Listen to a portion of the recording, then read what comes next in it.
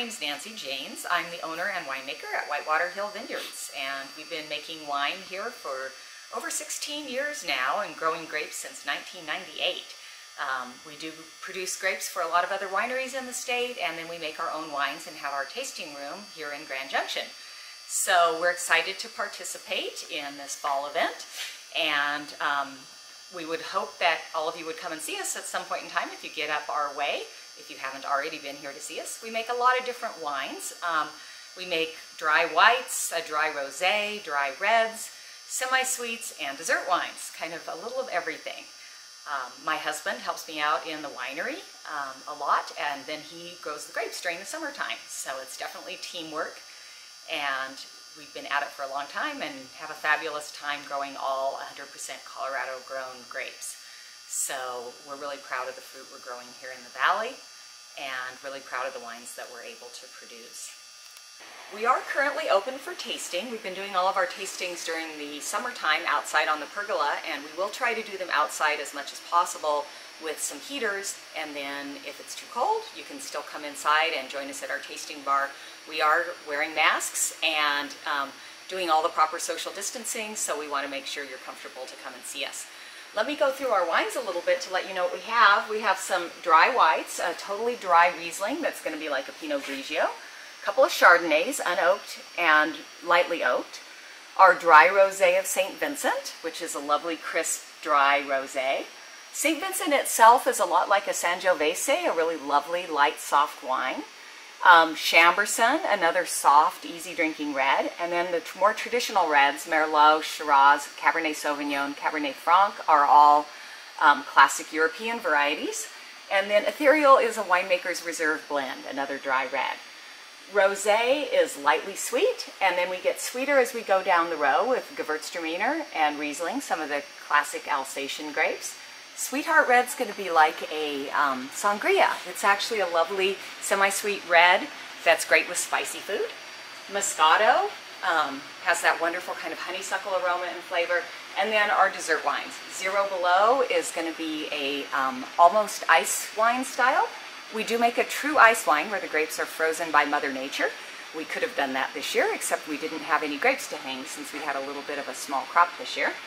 And then Ruby Classico is going to be your classic port style. The wine that'll be highlighted in this fall's event is going to be our Zero Below. And this is a dessert wine. I make it with Chardonnay. And the grapes are late harvested to the point where the grapes are almost turning into raisins. So you're going to have this extra beautiful sweetness, a little bit of earthiness to it. It's going to be more like a golden raisin than it is like a Thompson Seedless, that beautiful extra ripe flavor. We then freeze the juice a little bit in the freezer after we press it off, which de-waters it basically. We're freezing up water to leave the juice even sweeter. So this is going to be very much like an ice wine at a lot easier price point. Lovely dessert wine. It goes beautifully with Palisade peaches. I love it with pound cake. Cheesecake is a beautiful pairing. Just a delightful dessert wine. I like to open up a bottle when I have some friends over and give everybody a small glass, and it just adds an immense amount of cheer to any occasion. Can you, hopefully everyone can hear me okay? I think I'm unmuted. Great. So I think I covered pretty well what we're up to. We've been here in the Grand Valley since 1998. And we still grow a lot of grapes for other wineries around the state, including we work with a lot of folks down in the West Elks area, which is a delight. Garrett and I spend a lot of time on trains, and Kaylin's dad, Steve, has been on there a lot doing tastings for AAA. So they're great friends and wonderful neighbors. We love being close by to them and sharing the industry with such fun folks. But yeah, I couldn't remember what all had been put in the video. I put some of the labels that we make. We do make a lot of different styles of wines and something kind of for every palate. So we hope that you have come to see us at some point in the past, or that you'll come and see us now that you've gotten a chance to see what we're up to. So any questions before we go ahead and get into tasting? Nancy, I have a question. So you mentioned that the dessert wine, your wine that you make, is almost, the grapes are almost like a raisin. So that must mean you must need so many more grapes to actually make wine because you're not getting that liquid out of them. That's correct. For the 0 below, the grapes are just starting to raisin, but a normal bin of Chardonnay grapes will weigh about 800 pounds. By the time we pick these grapes, it's about a month of extra hang time. So we've gone from about 23 to 24% sugar. We measure that in something called Brix, B-R-I-X. But by the time we pick them, this particular one came in at 35% sugar at harvest. So the bins weigh about 1,200 pounds instead of about 800 pounds. So we're losing 25 to 30% probably in desiccation as the grapes raisin slightly before we pick this. In the true ice wine, when we make that, the Riesling grapes are normally picked in October, and the true ice wine is picked, usually gets cold enough. I have to pick and press it under 17 Fahrenheit. And that usually ends up being about the second week of December before we get that cold. And we lose 95% on that wine. That's a very challenging wine to make. I haven't made an ice wine at this point since 2016. I would have liked to have made one this year, but because we had a small crop and we had people that really wanted grapes, we didn't feel like we could justify losing 95% of a crop to make an ice wine when people really wanted those grapes. So we'll see how the Riesling's looking next year. It's a fairly cold hardy variety, and we may have Riesling around next year, but it's more likely that it's going to be another year into 2022 before we can make a true ice wine again. So Nancy, we're eating a chocolate dessert here by a local baker, and it has taken me a while to warm up to sweet wines. I prefer dry wines, but I do appreciate dessert wines. And I wonder if you could comment on the balance on this wine. For me, it's very nice. It has a sweetness, but it still has an acidity. And exactly. The balance is very nice with it. Great, thank you. Yeah, that's one of the tricks with dessert wines is if you don't have good acid, the wine will be very heavy and very cloying. So you really put your finger right on it when you mentioned that it needed to have good acidity. And that will leave it with some brightness and some lightness that counteracts the heaviness of all the sugar and makes it a little more food friendly. The recipe, chocolates is a challenging pairing for this wine because it's Chardonnay. It is actually 100% Chardonnay. I'm going to bring this up for you to take a look at. This is the recipe that I sent out for you all to check out. This is a toffee crepe. So the filling's actually made with cream cheese, a little bit of tiny bit of sugar, and you put a little bit of pecan sandies and a little bit of Heath Bar or Instrum's toffee in it. And then it's just topped by a little bit of toffee and pecan sandies.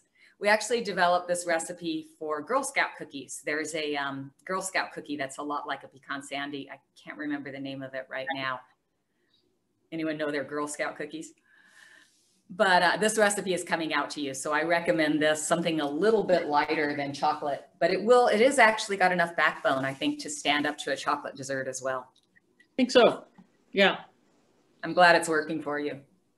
Peaches, Palisade peaches are a favorite with this. Yeah. Of course.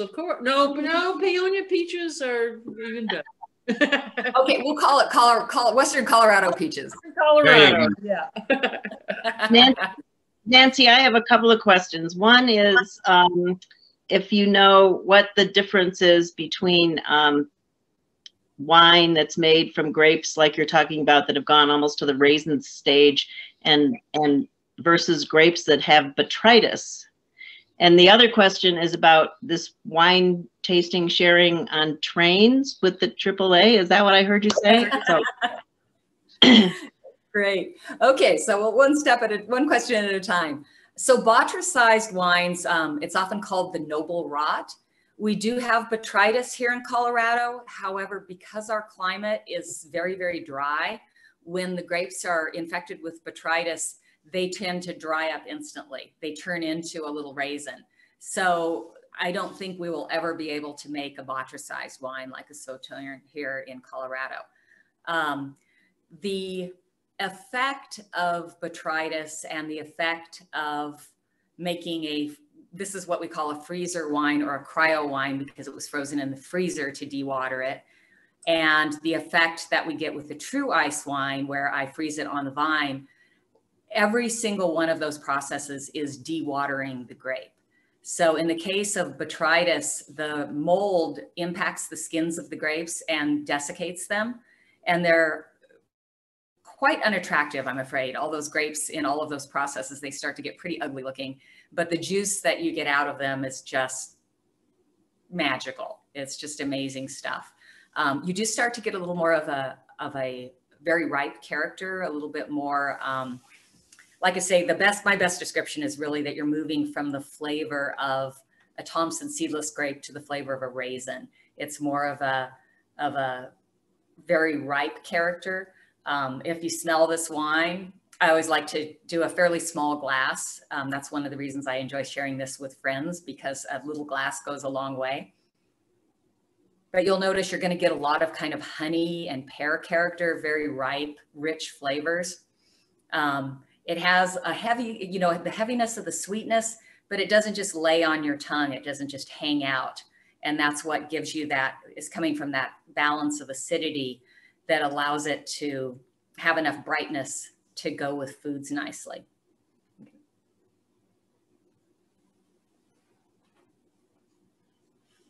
So kind of, I get a lot of honey and pear. It's hard to pick up classic varietal character of Chardonnay. It's such a different character to have that extra hang time and to have so much riper of a Chardonnay than you're going to run into on a dry Chardonnay. Would you eat this? Excuse me. Would you drink this with cheeses? I think it would go nicely with cheeses. I'd actually love to do it with a bit of a stinky blue. Something with some real richness and softness to it, kind of a creamy blue. One of my favorite cheeses right now that I think it would go nicely with is Humboldt Fog, which comes out of California, Humboldt County, California. It's an amazing cheese. Has almost a little bit of a brie character. Yeah, that's right, because a little dry, sort of, yeah. Yeah, so I think that would be a gorgeous pairing. I have a wine club customer who loves to do a peach pound cake with it. I have a number of people that have marinated peaches in the wine or just poured peaches and wine over a little bit of ice cream, which is a lovely idea. Peach pie. Those are all great fun. So one of my impressions, and I may be totally wrong and totally off base with this, but back in 2003, 2005, it appeared that the Grand Valley was trying to emulate California. And there were California winemakers, there was California influence into the Grand Valley. And what I'm hearing from this series, from the Blue Sage and the Palisade winemakers that have been part of it, and also from our West Elk AVA, is more of a direction to regionalization. We don't have to be like California. We can be Colorado and produce some very, very nice wines. It doesn't have to emulate the Cab Sauv. It doesn't have to emulate the wines of California. That we need to be regional. And again, that appears to be another much more global view of wine, of having wine for the region. And so I'm curious whether it's from Whitewater or Carlson, your view on trying to emulate California wines or trying to be of our own region. I am 100% in agreement with your analysis, and I hope that more wineries will go that direction, but we're completely about tasting our fruit. My husband, John, grows the grapes. I like to tell people my job is to not mess them up. I want you to taste grapes. I often taste a California wine and my immediate reaction is, well, gosh, that was a nice barrel. And I can't tell you anything about the grapes because they're completely overwhelmed by the immense amount of oak. Like Garrett, I use very little oak. Most of my wines are only in oak for 12 to 14 months, and it's only usually about 20 or 30% new oak. I use a lot of neutral oak. I like and this is again only in my reds. Like Garrett, I try to keep my price point attractive. My semi-sweet wines are around 15. My reds tend to be right around 20 or a little over. And I'm aiming at those being a bottle of wine that you can have with dinner. And some of these wines, I think I mentioned in the video that the St. Vincent grape is a lot like a Sangiovese. You get these wonderful soft tannins and a lot of fruit. And they're the kind of wines you can really pair with meals. You know, you run into one of those huge monster cabs that's just screaming with tannins. And, you know, you guys probably would have done pretty well with it tonight with your steak, but there's not a lot of other meals you can pair with that. You know, there's a lot of foods that people eat and that I enjoy eating that really cannot pair well with something that's just pretty much, you know, chewing on your beams there. So I want you to taste the fruit. I emphasize that. And I'm glad that you're appreciating that. And I hope you'll come and taste my other wines, especially if you prefer more dry wines, because I do make a lot of dry wines. And we're thinking about them being food wines. People are constantly commenting when I'm in the tasting room that I'm making them hungry. Because if you ask me which one of my wines is my favorite wine, I'm going to ask you what's for dinner. Because to me, wines really are about food, and they're about how the food and the wine are going to complement each other and work together. And so my favorite wine is completely dependent on what's going in my mouth to pair with it. You have a great variety of wines that you're making. How big is your operation? I mean, it's like you're managing quite a variety. Yeah, you're talking about, my husband's over there rolling his eyes at me because we do a lot of really little batches and it's a lot of work. It takes sometimes about as much work to make a 180-gallon tank as it does to make a 550-gallon tank of the same wine. And I make lots of little batches. I'm at about 20 different wines, but we're only at about 2,000 cases a year. A lot of my wines I don't distribute. I do a little bit of distribution over to Colorado Springs, Denver, and Fort Collins area, but I'm not widely distributed. We're mostly sold out of the tasting room or at local shops here in the Grand Valley, a few restaurants. So it's a lot of work, but you know, when you think about trying to restrict the number of wines, I've played around with ideas of restricting the number that we do during tastings. But then people don't have a chance to learn something new, to run into something that they're going to fall in love with.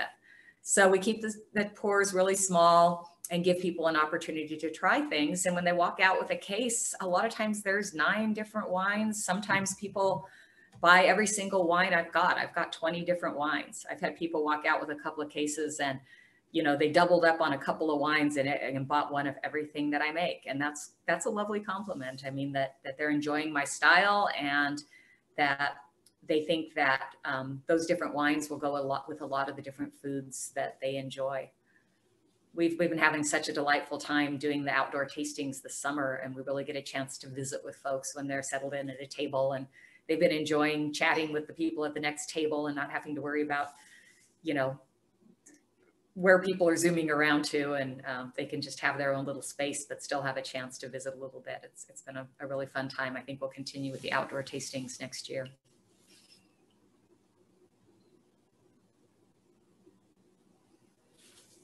Yeah. Great. I should go back for a second. I missed that other question about the wine trains. The AAA folks put on, well, one year there were 5 wine trains. Most years they do 3, and they bring people over from Denver, they have some sort of a get together in the morning and like a Wine 101 class on the train.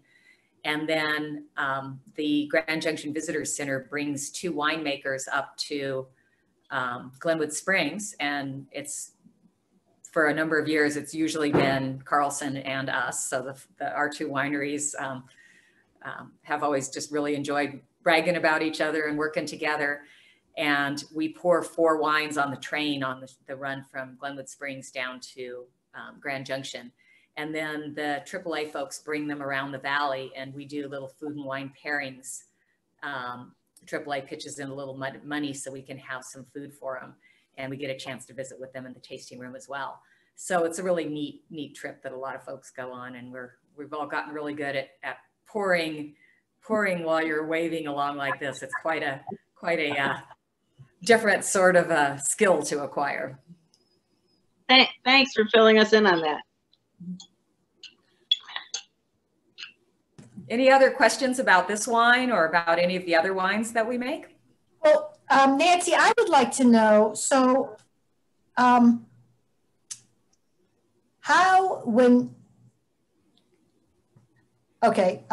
do you decide what is your next wine that you're going to make? You say that you have 20 wines now. How do you decide that?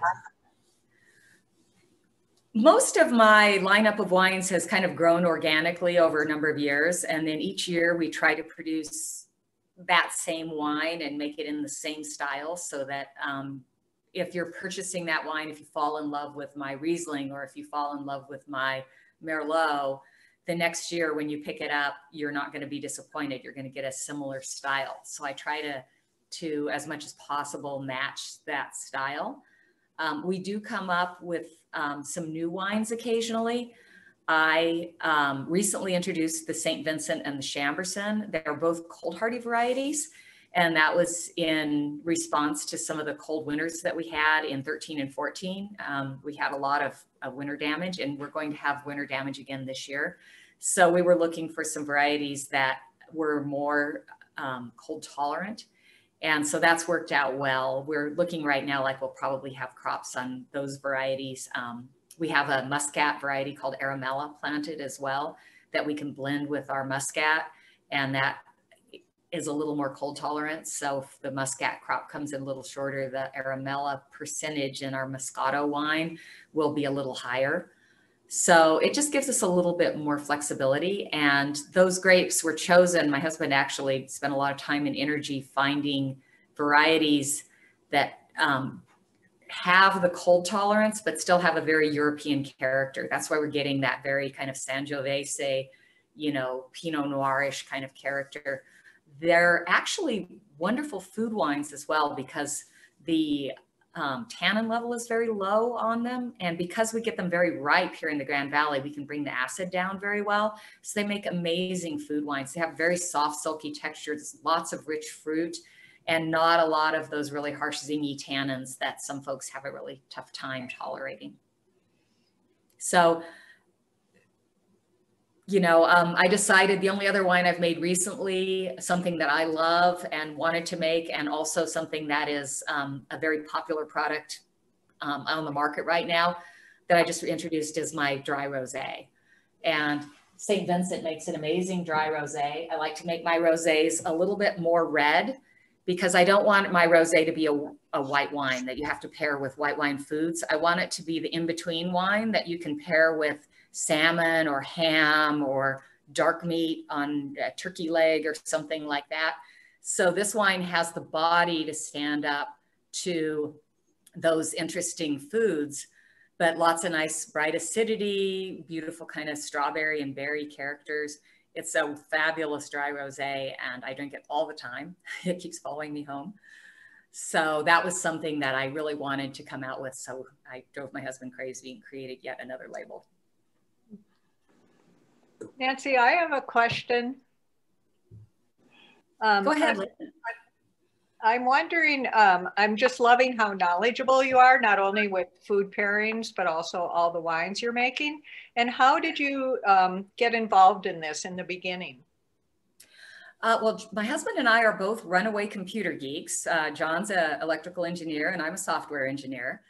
And we thought we were actually involved in the wine industry before we moved here. We lived in Boulder and had been to some wine tasting events there and started traveling out here and going to the wineries. We joined what was called RMAVV at that point in time, the Vintners Association, and I would run the poster booth at WineFest as a volunteer even before we moved here. And we thought, well, maybe we'll buy a piece of property and someday move out there. And then the piece of property that we found that we liked had a vineyard, which turned out to be in very rough shape, and an almost brand new house on it. So we both told our bosses we were moving to Grand Junction with our computers, and they all went, okay. So we were doing the COVID thing and telecommuting from Grand Junction, in 1998. And we would drive over about every 3 weeks to visit the office, and we telecommuted for a number of years. And we decided after growing grapes for a few years to start the winery. We had purchased the property over on 32 Road where the winery is located. So I got the winemaking job because John was already very busy with the vineyard. So that's kind of how we got started on all that process. By that point in time, both of us had gone ahead and stopped doing our high-tech jobs and were working full-time on the vineyard and the winery. I also, during those years, was running the education program for RMAVV. So I'd help bring speakers in and set up seminars. And I actually am still on the education committee. They just had VINCO, our big education this year done virtually, but we bring a lot of different speakers in and also do a number of other kind of one-day seminars during the year. So I've been involved in that for, going on 20 years here. I learn new things every day. I'm always looking something up. People will mention something in the tasting room and we'll research it together. We'll pull out the wine encyclopedia and look things up. So it's an ongoing process, but it's always fun. Well, thank you. I have a question. Is just in the last several weeks that we've been doing this, there have been several who expressed sort of the same thing. I learned it because I have a passion for wine. Is there, I guess you don't need to be certified or anything. Anybody can, with perseverance and good taste, anyone can set up a barrel and crush grapes. Yeah, is that true? Yeah, I call us we're kind of out of control home winemakers, but yeah. It does help. But I mean, are you does, I guess from a liquor licensing point of view, the state must have some kind of oversight, no? No, actually you can get a liquor license. You just have to, follow all of their rules about tracking alcohol. There are some certain things that you cannot do with your wine. If you have too high levels of VA or things like that, those wines are not permitted to be marketed. But, we're engineers and, we read up on it and we kind of know what we're trying to do and we investigate it. A lot of winemaking it's lots of cleaning and lots of attention to detail. And so, that kind of engineering mentality where you have a lot of attention to keeping up with things all the time. We always wish we had more time to keep up with things even better than we do. But that's really the key to it. I mean, you have to protect those wines from oxygen. The barrels have to be topped. The tanks have to be gassed. And if you don't keep up with those things, you're not going to be able to keep your wines in great shape. Our particular philosophy is to try to get the wines ready to get into the bottle as quickly as possible. So we have just spent 6 days out of the last week and a half bottling. Our bottling line's pretty manual. 3 people do about 35 or 40 cases an hour. And we've just bottled 1,500 cases. Oh my gosh. Yeah, it's a lot of work. Everybody lifts a couple of tons every day, 1 bottle at a time. And so that's all of the whites and the tank wines from last fall and all of the reds from last year. So the reds, almost all the reds, I still have a couple more reds to go. And then our oaky Chardonnay. So we're getting really close. But we pull the wines out of barrel, put the new wines back into barrel, do all of our blending, get all the filtration done, get all the stabilization done that we need to do, all the testing done. And we try and get all of our bottling done at this time of year. So the wines don't have a chance to potentially get exposed to oxygen or anything like that. And we're trying to keep all those beautiful aromatics and beautiful flavors by getting them safe as quickly as possible.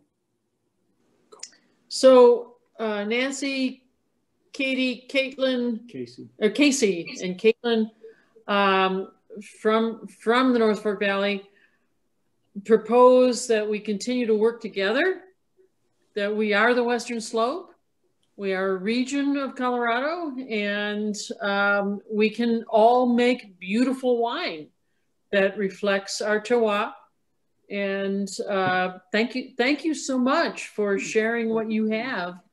And you know, the extent to which we can work together on Western Colorado is that we will all be successful. Absolutely. I just have to tell you, along that theme, I mentioned that I sell grapes to a number of wineries around the state. And about 6 years ago, my Shiraz was in the Governor's Cup case of the top 12 wines in the state.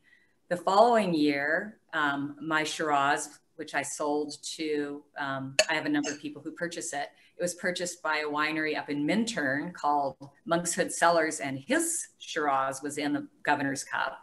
And then I think 2 years after that, Katori purchased some Shiraz from me, and their wine was in the Governor's Cup. This was 19, I think.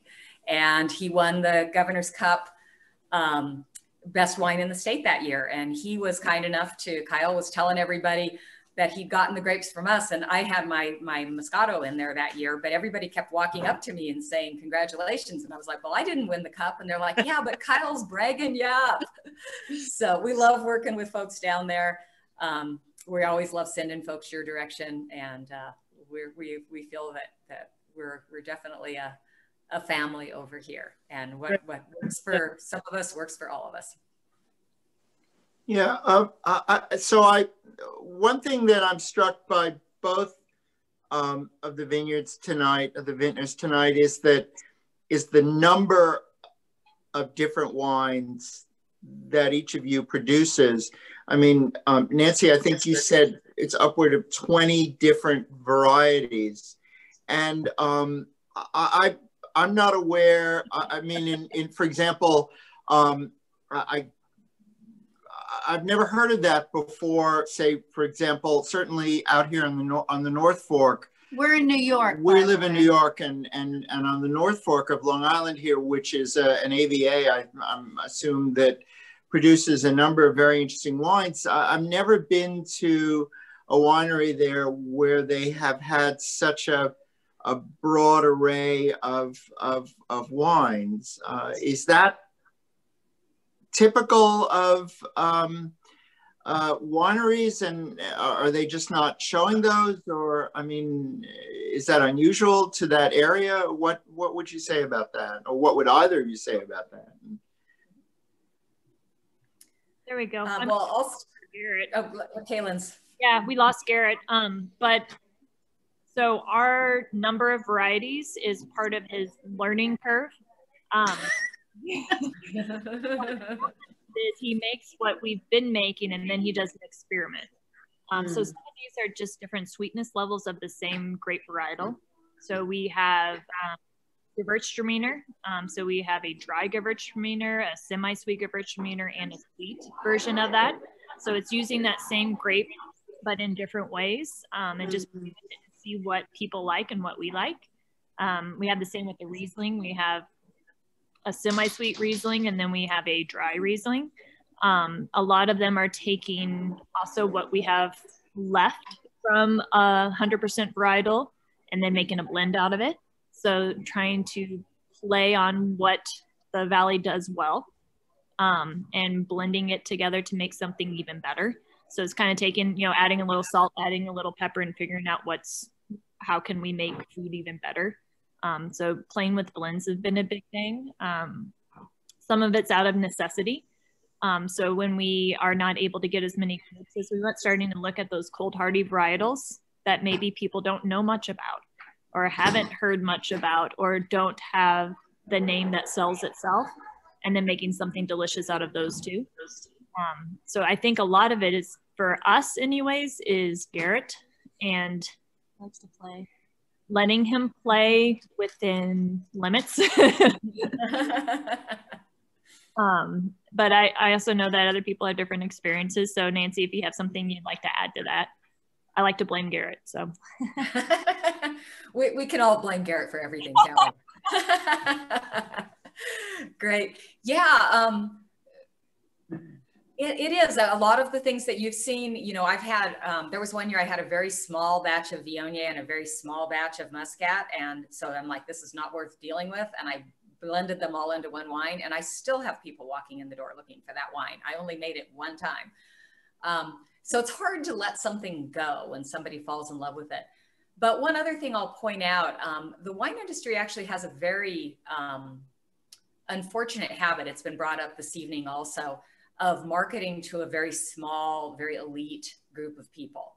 So there's some really horrifying statistics that something like 95% of the wine is purchased by like 5% of the people or something like that. So the wines that have historically been made here in the US are being made and targeted at a very, very small group of people. We're a tourism industry here. We're running into a lot of entry-level wine drinkers, introducing people into wine for the first time in their lives. Some people think that, oh gosh, everyone's gonna grow up and learn to like wine and learn to like dry wines. And I can guarantee you that after spending 17 years talking to people in the tasting room, there's a whole lot of people in this world that are never gonna taste through a tannin. They can't stand tannins. They will never be able to drink a tannin. And my mother-in-law is one of them. She tried to drink dry wine that was all my father-in-law bought for 60 years. And we brought her here to Colorado and took her to Carlson Vineyards. Her maiden name was Carlson. And she goes, finally, wines I like. So what we're doing here in Colorado is there's no reason in the world you can't make an amazing and an incredible semi-sweet wine. The aromatics of our wines here at this high elevation with our high UV are just world class. I mean, amazing fruit flavors, amazing aromas. And so we make wines that are the best wines we can make with those grapes. And when people come in and taste them, you know, we're creating new wine drinkers. We're taking people every day that walk into our tasting rooms and say, I don't really like wine. And they walk out with a whole bunch of bottles because they found that there was actually something that spoke to them that was different from what they could run into in their liquor store, because everybody in the liquor store is always trying to sell you a big oaky Chardonnay or a super, super tannic oaky cab. And when you give people other options and start getting them thinking about foods and let people who like something sweet drink something sweet, then they find their happy place. A lot of the people who come in say, oh, I only like dry whites, or I only like semi-sweets, and they're not going to start on, I mean, I have 7 dry reds. They skip through all of those and start off with my rosé. They want to go to the first sweet wine I have. And so a lot of people only taste a portion of the wines. I had somebody come in one day and she says, I like sweet. And I said, okay, well, I'm going to start you off with 0 below. And she tasted it and she looked at me and she said, not sweet enough. Let's try the ice wine. And she tasted that and she looked at me and she said, not sweet enough. I said, okay, I'm not going to be able to help you out. But she was honest about what she liked. She was looking for what she liked. And because we get people from so many places with so many different palates, and because we're educating so many entry-level wine drinkers, we're not marketing to that 5%. We're trying to so it's it's not a mass market. It's not mass market driven as it is, say, in California, where where there are all these big labels and they're selling into that market. You have a little more flexibility that way. Both of you have said that in your own, each in your own way, you've got a husband who likes to play and you've got a clientele who likes to come in and drives you to play and experiment. Yeah, that's very interesting. Yeah, that's very enlightening. Thank you. Yeah, I can see Casey sitting there nodding. I have a question. Oh God. I'm German and I grew up in Germany, and all the wines which came from the Moselle, Rhine, the Main River, they were all tied to a certain region or to a certain region. So you could not do any blending. Now, what amazes me here in this country, and then you and the other ladies, you were talking about blending. Here's my question: do you manipulate the taste, or do you listen to the customers who want to buy your wine? Because to me, it is a well, I just, maybe I'm too old for it, but it needs some more explanation, because what you do is you just move around, you buy wine and you use your own wine. You're expert in blending and listen to the taste of the potential customers, or you try to tell the customers what they like, what they should have. So that it troubles me. Yeah, I'll start, and then we'll see what Kaylin and Casey want to say on that too. The answer is yes, we do all of the above. My wines are all 100% Grand Valley grown. Of my 20 to 21 labels that I have, all but 2 of them are state grown. So but regionally, they're all coming from the same region. I do some blending. It's in the great tradition of Europe, of course, and that Bordeaux allows blending, and they have 5 reds that are in the blend, and there's no particular rule about how they're blended, but they just have to stay within those 5 reds. And I think there's 3 whites. What's Semillon, Sauv Blanc. I'm not sure about the whites. Obviously, they have different rules in different regions. In Burgundy in France, you know, it's Chardonnay and Pinot Noir. But our objective is really to make the best possible wines. We do varietal wines. The labeling in the US allows for blending of up to 25% of another variety if you do a varietal label. Most of the time, mine are 100%, but if I have a wine that's sort of boring and one-dimensional, I might play around with doing a little bit of blending, and I might put 5, 10, 15% of a different variety in it to make it be a better wine. Because I'm not actually all about, like you say, it's very neat that we don't have strict rules, that we are able to experiment and play around and try and make the best possible wines. So it's within the regulations of the US to do the varietal wine. And so if something, Cabernet Franc's a classic, sometimes it's very one-dimensional. The last couple of years with some of our hot summers, I have not had to do any blending with Cabernet Franc, but sometimes Cabernet Franc's kind of a one-note wonder. And if you put, you know, say 10% Merlot in there to just kind of give it a little extra personality, it improves the wine. And so I'm not here to follow a recipe and say, oh, I have to do this exactly that way. I'm here to try and make something that I think is really fun and really interesting and really complex. And we play around. My ethereal is a blend that I taste through the barrels every year, and I'm looking for the barrels where magic happened.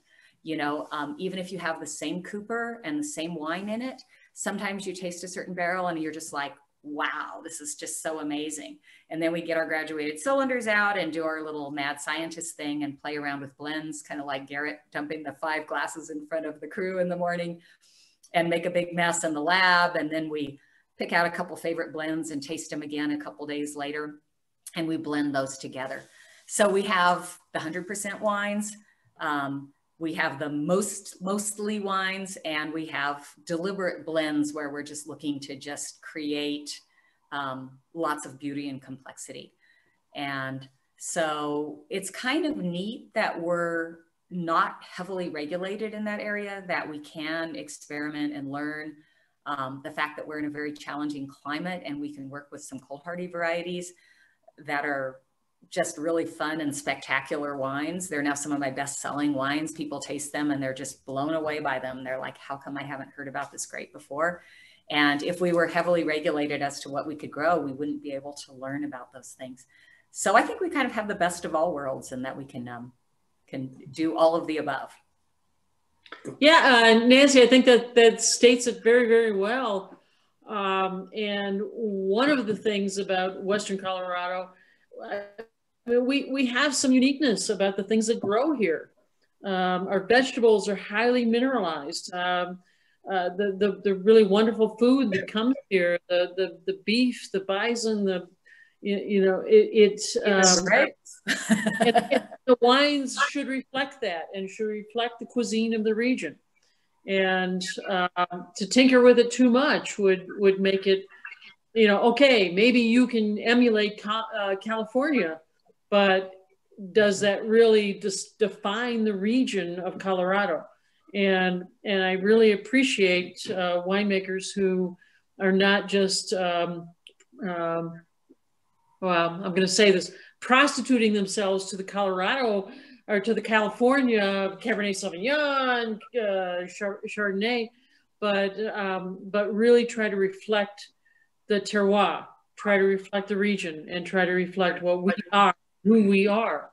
And so winemakers like yourself that are in tune to that, I think, ultimately and eventually bring us a very strong branding and a very strong association to the land that we love. Well, I don't know whether I should agree with it, because it seems to me, it's really the label what counts. What makes the big difference between Colorado wine and California wine? Because you both do the blending and to try to cater to the taste of the customers, and that's what troubles me. Because there should be something very specific, very special for Colorado wines, but I cannot. Maybe my taste bud is not good enough to recognize it. You know what I try to say? Colorado's got a lot. I actually, we snicker a lot at California. I like to drink wines from everywhere in the world. I drink a lot of Italian and Spanish wines, dry German wines. I tend to be a dry wine drinker. And so I've tried to keep my palate eclectic and learn about wines from everywhere. Like I say, obviously Bordeaux's the classic example. That's actually California with when they blend wines, they do a lot of what they call maritages, and they're imitating Bordeaux. So California, a lot of what California does is what they learned or saw from France. And so they also do both. They do 100% varietal wines, and they do blending. So they do a little of everything too. The advantage that we have here in the US is that we're allowed to do any of the above. And in Europe, their regulations, those old regulations that are many hundreds of years old often, specify what they're required to do. In France, they're actually required to pick on a certain day that somebody who's not even probably a grower will say, okay, today's the day you have to pick your grapes. Here we're allowed to, look at our microclimates. I might pick my grapes and it'll be 2 or 3 weeks before somebody down in Palisade will pick the same variety. I'm a little bit higher up on the hill. I have a little more cold air drainage. Everything happens a little bit differently than 10 miles away from me. So I appreciate our flexibility. And I think we do some of what they would do in Germany. But we have the availability to do other things that they're not able to do. So, the other thing I was going to point out is that the other thing we snicker about California is they brag a lot of times about high elevation grapes at 1,200 feet. I was just going to say that. Yeah, we're at 4,600 feet, and our high UV here, I think, is really one of the keys that makes Colorado unique. People talk all the time about the spiciness and the beautiful aromas. And when you get those big, thick, heavy skins that are protecting our grapes from the sun at our high UV here, it's just pretty magical. The flavors are remarkable. We get cool evenings during the fall when we're harvesting the grapes, beautiful acidity levels, because we have such a condensed short growing season. It's a pretty unique terroir that we have here. And I think expressing that and trying to be true to where we're at is what we really need to do. Yeah. So Nancy, Kaylin, Casey, and Garrett remotely, thank you, even though we may not be finished, for sharing your creativity, your intelligence, your passion, and your love of what you do. with us. Thanks for joining us. It's been a delight to talk to everyone. And also, I like to say I want to thank Blue Sage for allowing me to record Whitewater and Carlson. It was a joy. Both of you guys are terrific ambassadors, if you will, for the wineries or the wine region of Western Colorado. And I really enjoyed it. And I'd like to say thank you.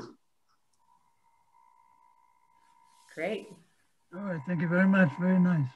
Before we go, Nancy, when I want to buy my friends a special wine from Colorado, something that's a little different, I buy them 0 Below, and everybody loves it. Oh, thank you so much.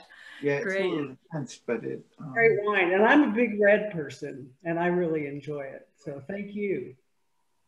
Lovely. It's a fun treat. It's fun to introduce folks to something new and different. So I was delighted that you requested that one. It's a fun wine to introduce folks to.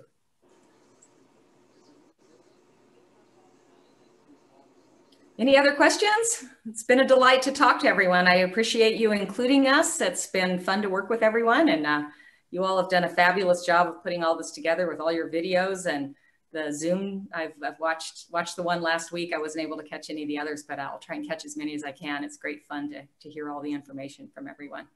So, really got one more. Thank you very much. Thank you. Thank you. It's great. Thank you. Well, yeah, Whitewater and Carlson, thank you so much. It was great. I mean, I'm loving these wine adventures, and we only have one more week left. So thank you, and we will see everyone next Friday night.